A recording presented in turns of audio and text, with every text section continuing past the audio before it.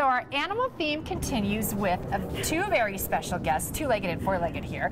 We have Senna Hamlin with Denver Cat Company and her buddy up for adoption, Carmen. Carmen is a sweetheart and so good, and we're going to get to you in a minute. But first, I was shocked to learn about this cat cafe craze going on everywhere. And of course, Denver.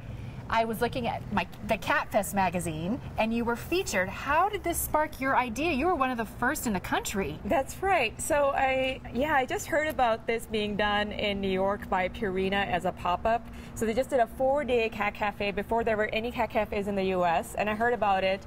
And I just fell in love with the idea, and I became sort of obsessed with it. I can tell. You're very I passionate. have to do this, I have to do this, I have to do this for months. And then I finally just quit my job and went for it. Now, almost 3 years you've been open. 2.5 years, yes. 2.5 years. 2014. So how does this work? We come in, can we bring outside drinks and cats? Do you feature the drinks? We feature some drinks. We're not a full-service cafe. We can't be because of the health code. Okay. But we have a small, not full-service coffee shop, but we have a sort of coffee shop, and we have an entry fee, so you have to pay an entry fee to get in.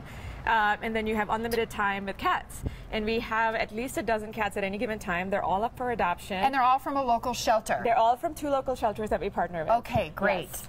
And then we come in and we can, you just relax. You can get your kitty fix, right? Yes. Because it helps to lower the stress. And maybe you're not ready for a pet. Come here, Carmen. Oh, she likes you. I know. Oh. And so this is a great way to help a wonderful cause. Yes, absolutely, because they get so much exposure, which is something that we haven't, if you have a black cat in a shelter for months on end, and the only way that that cat is being seen is online, which is the case with our partnering groups, because they're rescues, they're not open to the public.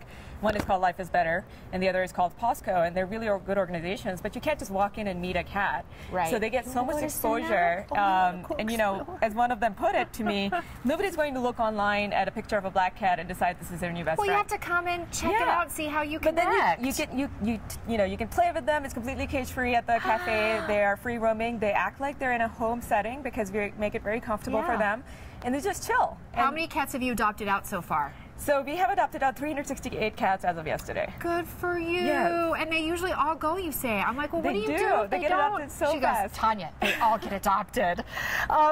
You're open 7 days a week. I want to mention this at 3929 Tennyson Street. That's right.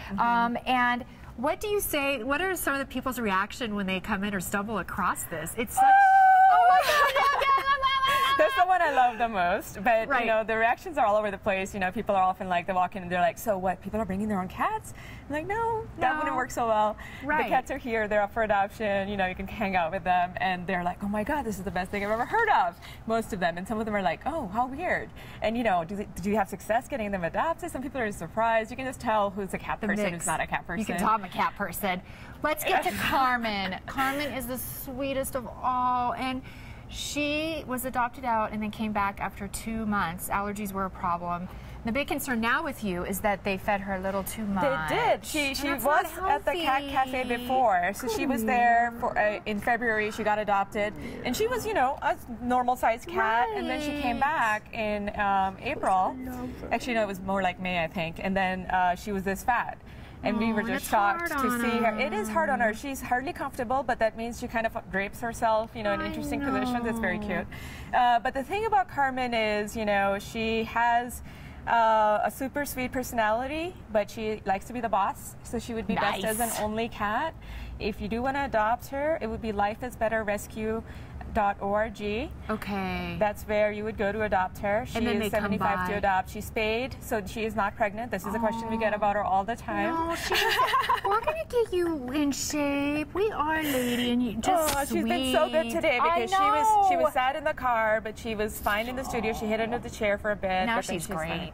So it's amazing to think that, I keep learning about cats, but you're saying that they come in and it's a group of cats and people think, oh, how do they get along? But they understand. They understand what's going on. Yeah, they understand they have to share the space. They understand it's a survival thing for them. It stresses them out a little bit to not have their own territory, but they get over that. Right. And they're only, we only subject them to it for a bit, and they kind of are, they're a happy group. I mean, you come in, you see they're all very relaxed. They sleep through most of the day, so they're super relaxed. They're not stressed out. it's a good environment, and then, you know, soon enough they're adopted. Right. Oh, she's a sweetheart. Well, if you're interested, what a great weekend thing to stop by Denver Cat Company and check out Carmen, because she is up for adoption. She's such a loving, loving cat. Once again, they're open 7 days a week. They're on Tennyson Street at 3929. Okay, you want to come back over here? You like the camera?